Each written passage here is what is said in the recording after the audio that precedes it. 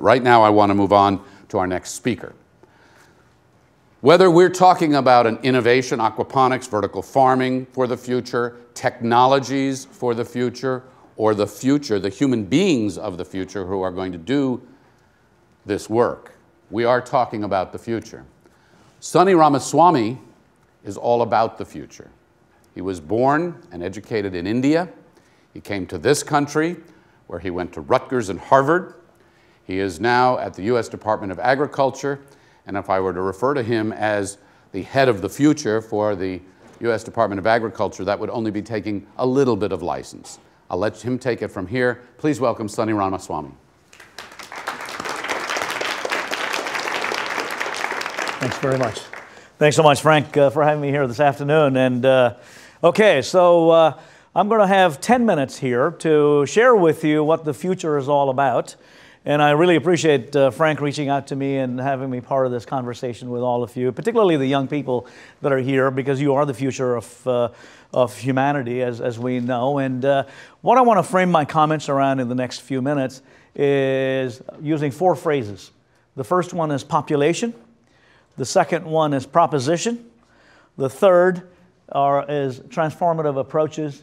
And the fourth one is the charge that I'm going to give you and have you think about and share with the rest of us as well as to what your thinking is after you have listened to what I've got to say as well in the next few minutes. Okay, the first phrase, population. Now, we've heard, for actually probably in the last starting about 5 to 10 years ago is when we started hearing about the fact that there is this population time bomb that's ticking away. And today, the 23rd of April, 2015, our population's just about 7.3 billion people on Earth. And as we've heard all day here and heard before as well, this population is going to be hitting about 9.5 billion or so. And the reason that I'm putting it at 9.5 billion is something else has happened in the meantime. The one country that figured out how to deal with the population challenge, China, had done it starting in the very early 1980s by literally holding a gun to their people's heads. It is the one-child policy that they had. In the ensuing 30 years, because of that one-child policy, China has been able to avoid having 400 million fewer mouths to feed. 400 million. That's like the population of the United States, Canada, Norway, and you might throw in Australia into it as well. So that's the number of mouths they have avoided to have to feed. Now, in December of 2013, they decided that they're going to ease up on the one-child policy. So as you project out over the next 30 years, you might have that other dynamic taking place as well, that China is going to itself add, in addition to its regular population growth, another 400 million people as well. So there's 9.5 billion people that are coming down the pike. What are we going to do about them? The conversation this morning and tomorrow, this afternoon and tomorrow, is going to be about the ideas on how to deal with this particular population that's coming down the pike. The second phrase that I want to talk about, is the proposition. The proposition is that we have to feed, provide the shelter, provide the clothing, and oh, by the way, the fuel as well, for this 9+ billion population that's coming down the pike. That's the proposition that all of us have. And we're going to tie our hands behind our backs with that proposition, because we're going to throw at us, collectively, humanity, things such as climate change, increasing urbanization, the diminishing land and water resources, changing incomes and diets. In fact, if you, again, thinking of changing incomes and diets, if you look at China and India and other countries where there's a burgeoning middle-class population as well, that is resulting in that middle class wanting the same things that you and I want as middle class in America. China has about 300 million middle class people. India has about 300 million middle class people. And then you can add others as well that are coming up. And all of these folks, they want the same number of things that we want, you and I want, which is 3 television sets, maybe a couple of automobiles in the garage, et cetera, et cetera, et cetera. And oh, by the way, they want to consume more animal protein as well. And a consequence of that sort of a demand for resources is going to be, imposing additional challenges in how we figure out how to put food on the table for this population as well. So the proposition really is we have to do this, and yet we have our hands tied behind our backs. Oh, by the way, at the end of it all, we also have to ensure that everybody's going to have a positive health outcome out of this as well. That everybody is going to be healthy and normal, not have to deal with type 2 diabetes or cholesterol or cardiovascular disease or whatever else that we've got, the maladies of today that we've got as well. These are the propositions that we've got that we have to be concerned about as we're thinking about this population coming down the pike. The third phrase is the transformative approaches that we need. These transformative approaches are in the research realm. Is it in the realm of all the omics that we've been investing in, genomics and metabolomics and lipidomics and on and on and on? Or is it in the realm of nanotechnology, in the realm of internet-enabled things? I talk about the Internet of Agricultural Things, and I understand Julie Borlaug, my friend Julie, who's sitting there, she also talked about that particular topic here this morning. We need transformative approaches, young people coming in, thinking, bringing their critical thinking skills to be able to come up with ways to figure out how to produce food in this diminishing land and water resource constraint and all the other constraints that I was referring to as well. In addition to that, we need what I refer to as 21st century extension. The extension piece of it is the translation of knowledge into innovations and solutions and to be delivered to the end users. What sort of things might we ought to have? And again, I want you to think about that as well as you're going to be responding to these questions as well. In addition to that, there's some low-hanging fruit that we've got right now. We talk about the fact that we need to be doubling our food production by the year 2050. And Jason Clay, some of you know Jason Clay with the World Wildlife Fund, he did an analysis a few years ago, and he says, in order to feed that population in the year 2050 with the technology we've got today, we need 2 more Earths. And then in the same article, he says, oh, by the way, if you want to live like an American, you need 4 more Earths. That's what he says in that article.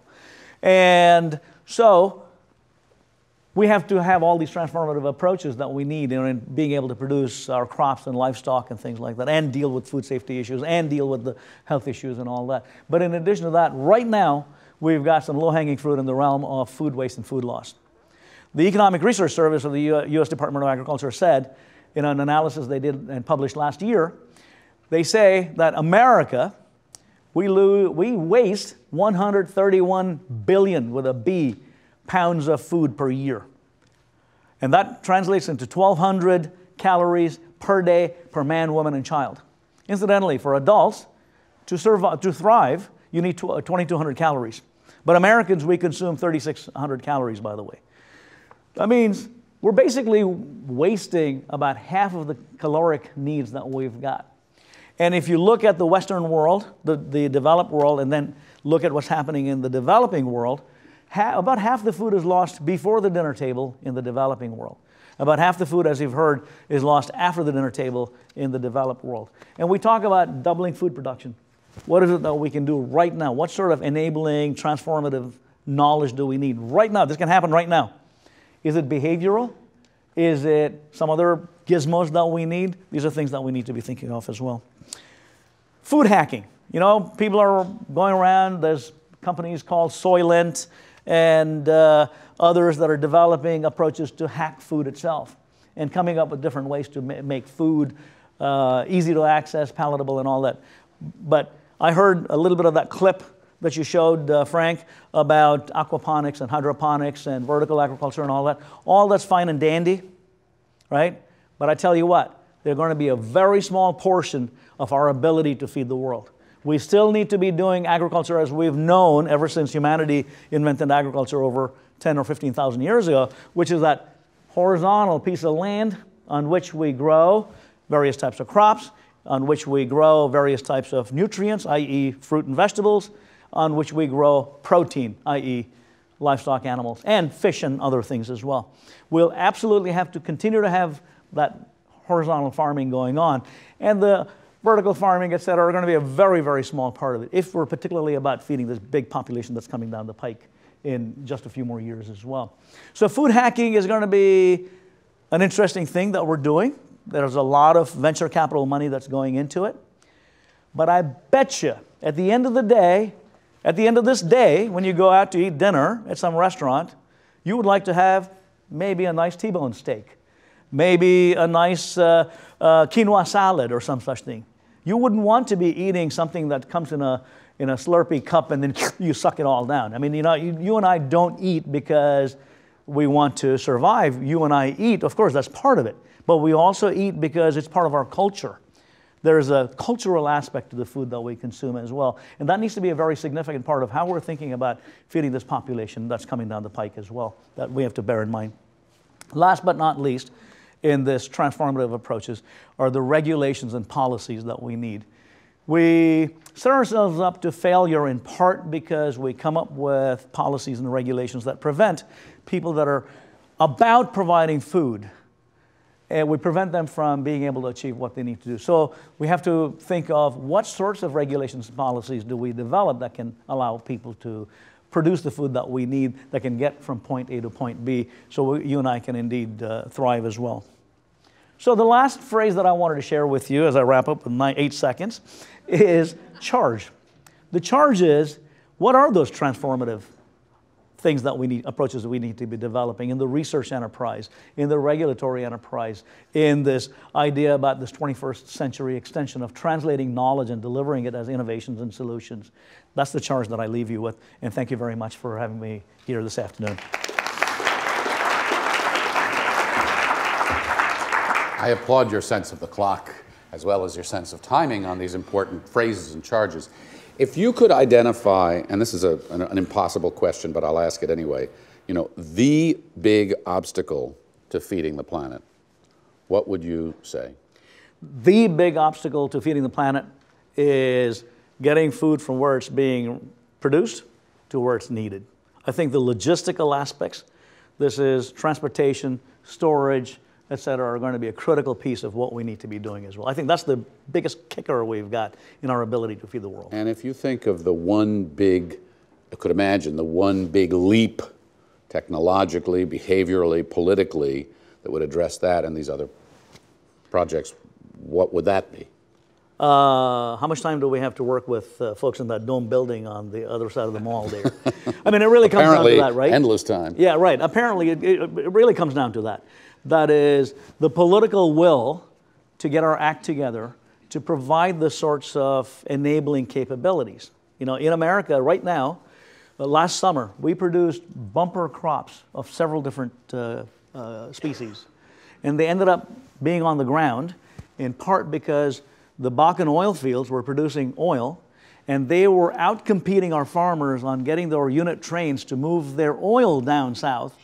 And our grain stayed on the ground there, literally rotting. And our farmers couldn't get trains to move that stuff. And so these competing interests that we've got, do people want to drive their automobiles or do they want to eat? At the end of the day, I dare say, you know, food is critically important to our survival, and driving around may not be. And so it really comes down to the one thing is if we can convince our policymakers on coming up with a way to deal with these competing interests in a thoughtful manner, and not setting us up to failure. If we can do that, we're going to win this. Krista Harden was here earlier today and said if anybody in the audience, any students here want to intern with her, or well, not with her, but at USDA, she actually gave them her email. Yep. I'm not going to ask you to do that. I will do so at the end after we're done. Well, we're about done. Okay. So if people, if people want to engage you or come work with you, yep. Can they do that, and how? Absolutely. We have, I'm going to add a little bit more if I may add. So we have literally in the food and ag space today, right now, and there are several of my friends from various companies that are sitting here in the audience as well. There was a study that was done and released at the World Food Prize last year in October. It says to us there's a 10-fold disconnect in the number of jobs being created in the food and ag space and the number of graduates that are available right now, okay? So we have a huge chore ahead of us of making sure that we get young people coming into this enterprise, okay? With that being said, we're turning over within USDA and other places where natural resources and things work is done, EPA, et cetera. We're turning over about 30% of the workforce every 5 years. That means we have a population that's aging and we're turning over, we need young people to come in. It ain't so. And it is so, sorry. So we want you to come through. We have all manner of internships that are available. usajobs.gov is a great place to go. But send me an email, Sonny, S-O-N-N-Y, at nifa.usda.gov. I promise you I'll try to reply within 24 hours. I deal with about 300 emails a day. I do reply. Usually I'm about 25 hours, so it's nah. Yeah. So send me your emails, and I'll try to connect you to the right people at the right places. We also take interns within my agency itself. My agency, by the way, as Frank said, we provide funding for research and education. Sonny, fabulous. All right. Thank Thanks you very so much. much. Appreciate it. Thank you so much.